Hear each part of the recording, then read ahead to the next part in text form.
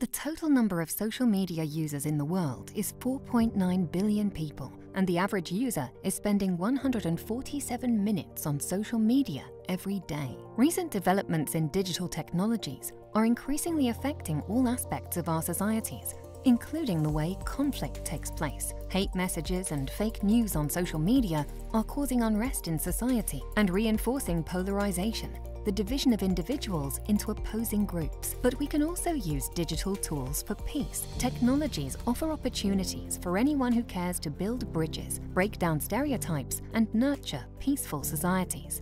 So Search for Common Ground is an international peace-building organization that is currently operating in 33 countries with over 40 years of experience supporting local actors to finding solutions to some of the enduring conflicts that we have around the world.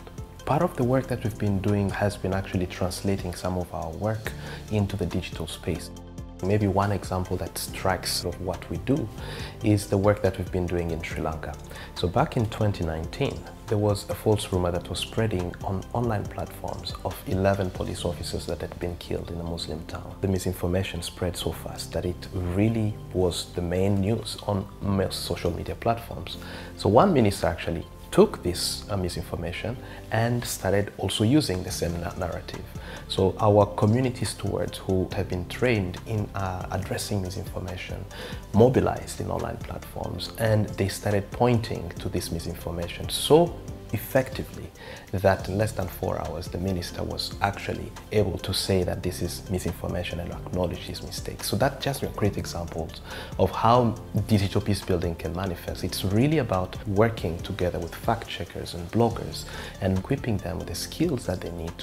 It's great to actually mention that the internet is not just a tool for harm.